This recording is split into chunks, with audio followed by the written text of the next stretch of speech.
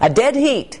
The race to replace the late Senator Ted Kennedy's coveted seat is extremely close. With just days to go, Attorney General Martha Coakley and Republican Scott Brown are neck and neck in the polls. Eyewitness News reporter Sean Daly spoke to the AG in New Bedford today. Joins us live with her reaction to the tight race. Karen, with only 5 days until the election for the late Senator Ted Kennedy's Senate seat, both candidates are running hard. Today, the Democrat came here to New Bedford.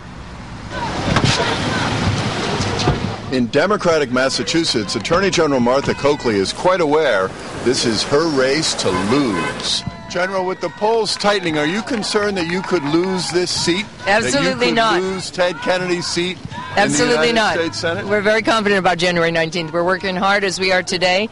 We're not paying any attention to the polls until we get the poll that matters on January 19th. Why Excuse are you us, so we're going to have confident? a visibility later.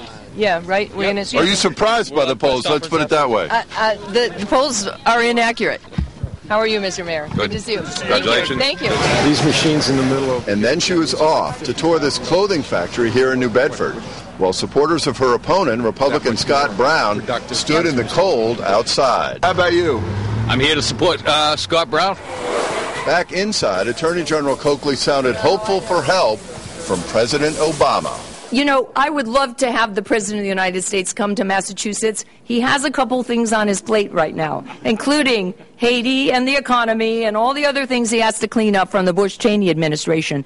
He's more than welcome to come. I think we can be successful without bringing him here, but I know the people in Massachusetts would be delighted if the President of the United States came here, as he has on many occasions.